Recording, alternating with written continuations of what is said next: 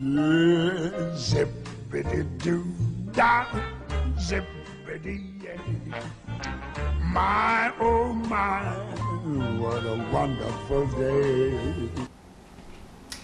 Hello, this is Steve Meyerowitz, the Sprout Man, and I am here today to show you how to plant seeds into my wheatgrass grower kit. I have the tray in front of me. It's actually a two-tray system. This tray is for growing without soil, and this tray is for growing with soil. So this is the seedling tray that we use for growing without soil, and I put a paper towel in here so you can cut up some paper towels.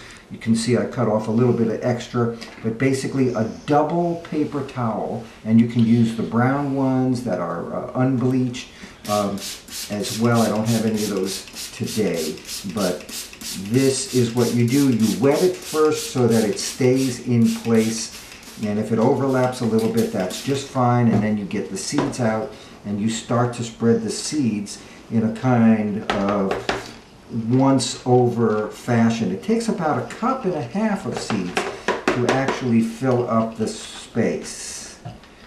Okay, and I took a cup and a half, and it's pretty much just right. You soak the seeds overnight for 8 hours, and that's it.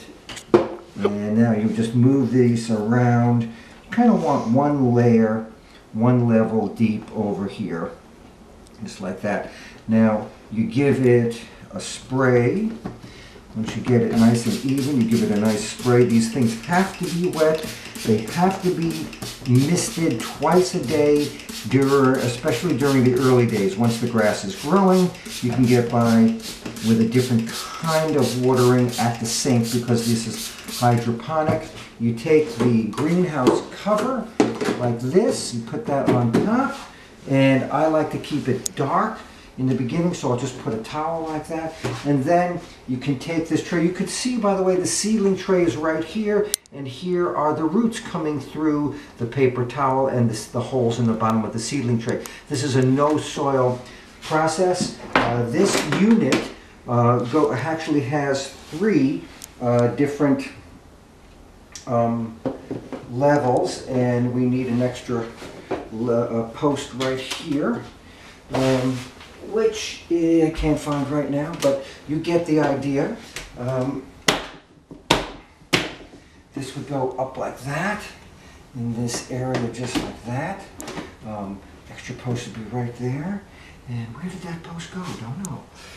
And that is actually the setup of how you do this. That's the beginning of planting the seeds in my wheatgrass grower tray for the hydroponic or no soil version. That's all from Sprout Man for today. Zippity-doo-dah, zippity-yay.